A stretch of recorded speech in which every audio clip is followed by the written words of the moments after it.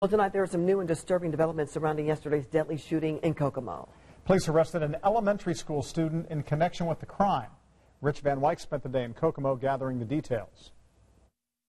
The suspected killer is a juvenile, younger than a teenager. For that reason and others, police are saying very little about this case. It is apparent, though, they believe this was no accident. The 11-year-old is locked inside the juvenile center, accused of shooting 28-year-old Randall Rogers in the head. Police descended on their home Wednesday afternoon while neighbors watched. I was shocked. I was really shocked. I couldn't believe it. Ronald Ewing knows the child. They've been buddies for years. I was trying to figure out how did he get the gun, where the gun come from. Because he didn't seem like the kind of kid that would hurt anybody. If the child was an adult, a department news release says the criminal charge would be voluntary manslaughter. That's an intentional killing, according to Indiana law, committed in anger or the heat of the moment.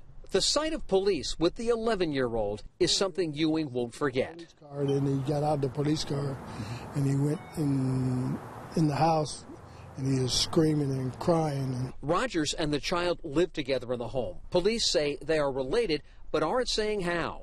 Police aren't saying what may have led up to the investigation, what kind of gun is involved, or how a child got hold of it. It is, they say, an ongoing investigation.